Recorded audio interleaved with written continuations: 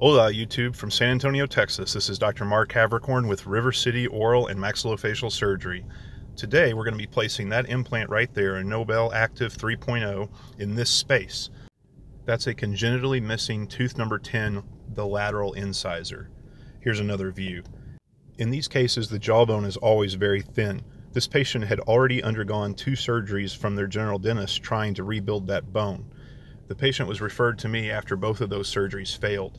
I made an incision in the upper left gums and removed a small block of bone from the patient's cheek about 3 months ago and then put it at number 10 with a single screw that you'll see in a minute. Let's set aside the bone grafting issues and talk about implants for a minute.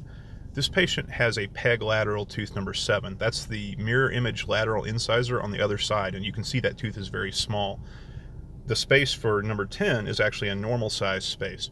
So the patient's going to have a small natural tooth number 7 and then a normal sized fake tooth number 10. Now with anterior implants, you would like the implant to come straight out through what we call the cingulum of the tooth. I've marked the cingulums with those gray circles. So if each of those teeth was a fake tooth and the implant came right out where I put those gray circles, it would be perfect. I'm also trying to show you here that because tooth number 10 is bigger than number 7, the implant needs to be closer to the palate than it would have been for that small number 7. In this picture, you can see sort of the shape of what number 10 would look like based on the implant as I drew it. Next, let's talk about the vertical positioning of these implants. Ideally, you would like the implant to be 3 millimeters apical, below or above, whatever you want to say, the adjacent CEJ. The CEJ is the cemento-enamel junction of the tooth. It's the edge of the crown of the tooth. Also, at the same time, you want the implant to be 7 millimeters above the contact area of the adjacent teeth.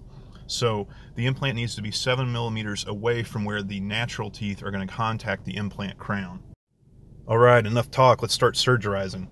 So here I'm just giving the injections. Don't worry, this video is sped up like 3 or 4 times faster than I would normally do this.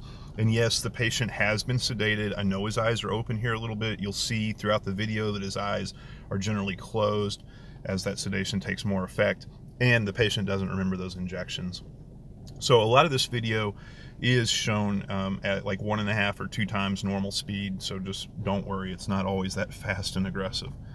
Anyway, I made the incision. Now here I am lifting the gums up to expose the screw that's holding the bone graft in.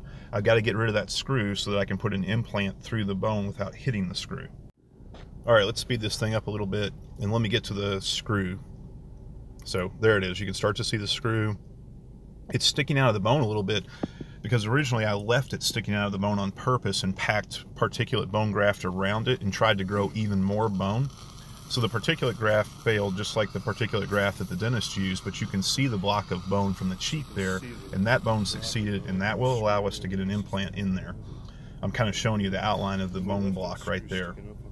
So we'll remove that screw and then we'll get the implant in. That little piece of gauze is there to keep the patient from swallowing the screw if I accidentally drop it. And here I am just using a regular old screwdriver to get it out. I mean, it's a brand specific screwdriver, but it's no different than a screwdriver you buy at the store.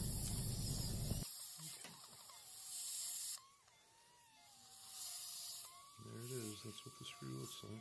Just a kind of a machine screw, nothing special. I chose the NobelActive 3.0 implant because it is the narrowest diameter implant that I'm comfortable using.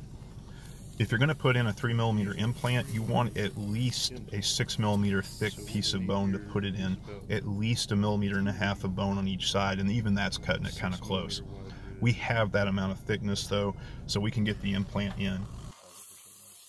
Now I'm going to start placing the actual implant. I just use a standard dental handpiece. It looks like the same drill that your dentist would use, and some little tiny drill bits to make a hole in the bone. Obviously you want to center that hole between the 2 natural teeth as best as possible, and then center it within the thickness of bone that you have. And what you're going to see is that we're just using progressively thicker diameter, wider diameter drill bits to make that hole bigger. Because the implant's so small, there's really only a couple of drill bits that you have to use. A bigger implant would require more drill bits as you step up and increase the diameter of the hole.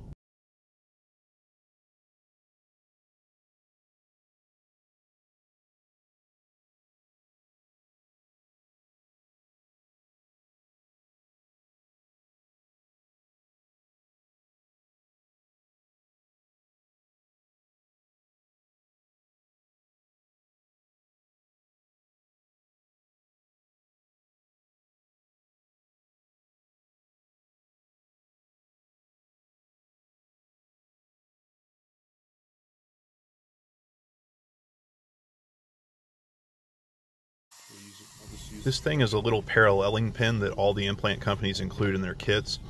It's just a pin that you can put in the hole that you drilled to show you the angle and position of the implant and make sure you're happy. And you can see here it's centered in the bone and it's centered between the teeth, and I'm happy with the position. This implant will be perfectly restorable. And it's centered between the teeth. Now I'm going to use a tap just to thread this implant hole. I don't always do this, but in a case like this where if that buccal bone, that bone graft block that I put in there, if that thing breaks off, it's going to ruin my day and make everybody cry. I'm going to go ahead and tap the hole so that when the implant goes in, it puts less pressure on that grafted piece of bone and decreases the chance of ruining the day. I'm using like a screwdriver to do this. You can put that tap in the handpiece that I was using earlier and do it electrically, but I like to tap it manually, just going very slow and gentle. Now I'm loading up the implant and we're going to go put this in the patient. Here it is coming out of the package, and that's what the implant actually looks like. It's made out of titanium alloy. It's about 90% titanium and about 10% other additives. Recently I had a patient with a nickel allergy. This type of alloy does not have nickel, at least not nickel that's added. If you can find any nickel in it, it's just because it's a very trace amount, like a tiny amount, that's irrelevant to an allergy.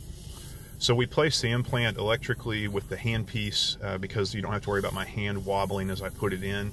It runs very slow, and we irrigate it so that it doesn't heat up the bone as it goes in. And there it is.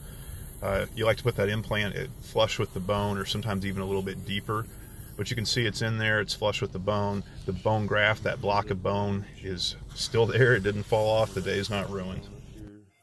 Covering up the apex. The implants have threads on the outside, as you saw, but they're also hollow and have threads on the inside. The internal threads are where we attach the post that sticks through the gums. That's called an abutment. That's what the crown goes on. So for right now, I'm putting a cover screw into the implant. It's just a little flat screw that threads into the implant, closes the hole so nothing gets in there, and then we're going to let it heal. Here's a diagram showing you the bone block and the implant, just kind of showing you exactly what you're looking at. Now I'm going to begin closing the case. I'm using a 4/0 chromic gut suture on a cutting needle, and yeah, I know you've heard me a million times say that I'm not a big fan of cutting needles. For a case like this, where there's not any tension on the wound and it doesn't require much to close it, and my stitches are going to be in the attached gingiva, I don't have a problem using a cutting needle here.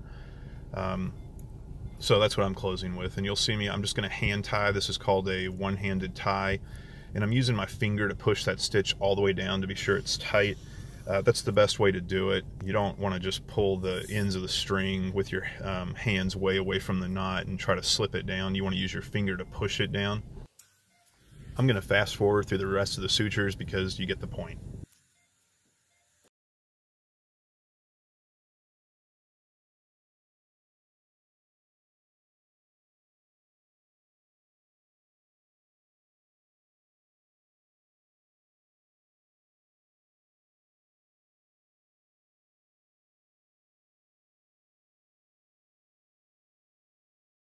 Okay, I'm just about done suturing.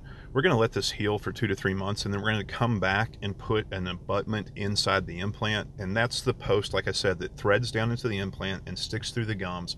That's the post that the crown goes on. So let's just review the case. Here's the pre-op photo.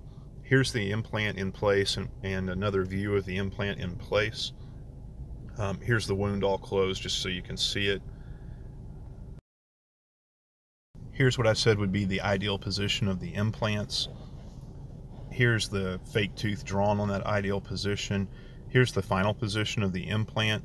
Remember that we wanted it 3 millimeters below the adjacent CEJs and 7 millimeters below the adjacent contacts. I hope this video has been useful to you. Thanks for watching. Please remember to like, subscribe, and share. And if we can help you, give us a call at River City Oral Surgery, 210-778-0002. Thank you.